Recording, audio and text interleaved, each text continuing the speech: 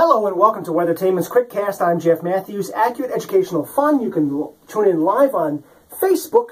I encourage you to like the Weathertainment fan page. We have a GoFundMe project that I really need your help on. 3 weather headlines: dry but cold through Friday. It'll turn stormy Friday and intermittently Saturday, Sunday, Monday, and Tuesday, believe it or not.